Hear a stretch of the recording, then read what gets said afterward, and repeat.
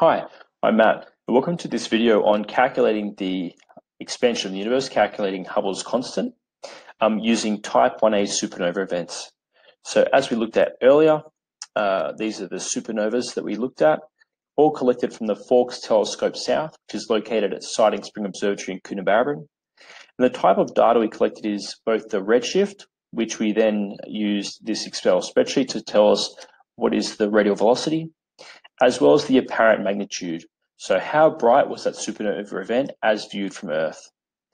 The Excel spreadsheet then used the distance modulus using the apparent magnitude the maximum apparent magnitude to calculate the distance to the supernova event in both parsecs and megaparsecs. So to insert our graph, we're going to go Insert, and we're going to click on XY scatter plot, and a scatter plot without lines. And so Excel has sort of thought it knew what we wanted to graph, but what we're going to do is we're going to change all the data that Excel has selected there. So you just want to move your chart underneath your data, so you can sort of work on and see them both at the same time. Then you want to go Select Data. We want to pull out all the data that it's thought it's needed, and we're going to go Add Some Series. So we're going to call this graph Finding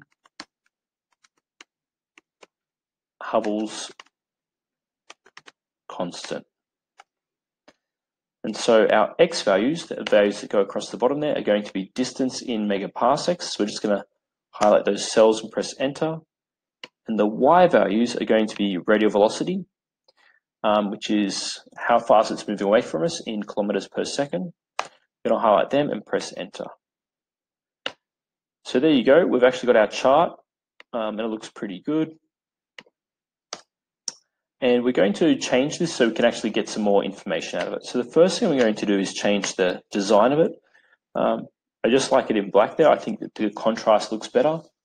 And the first thing, obviously, we're going to put some axes titles on. The horizontal axis was distance in megaparsecs, which is MPC, so that's millions of parsecs.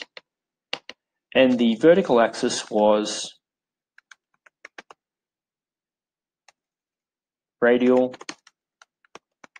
velocity, and the units for that were kilometers per second. So you can see we've got how fast it's moving away from us versus how far it is away from us.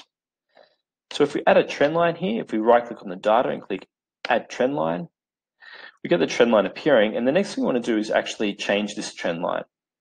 So on the right hand side here, you've got Format Trend Line, and one of the options we want to click is Set Intercept to 0, 0. It's going to go through the origin. And we also want to click on Display Equation on Chart. And so since we've done that, you can see that the equation is y equals 50.709x. So whatever the y value is, whatever the x value is, if you times that by 50, you get the y value. Another better way to think about this is that the gradient of this line is the rise over the run, which the rise is in kilometers per second and the run is in megaparsecs. And so the units for the gradient are actually kilometers per second per megaparsec. So what we've found here is the universe is expanding at 50 kilometers per second per megaparsec. So obviously the further you are away, the greater your recessional velocity. So that was pretty cool. I hope you've enjoyed that and seen how you can collect data from type 1a supernova events, plot that on a graph with radial velocity versus distance, radial velocity on the y-axis, distance on the x, adding your trend line, formatting your trend line to go through the origin, and then adding the equation onto the chart. So join me in our next video as I look at this number here, which is a little bit below the accepted value for Hubble's constant, which is expected because we only plotted a few supernova events. I believe we did about 10 supernova events. But we can actually use this number to estimate the age of the universe. Cool. Thanks for watching.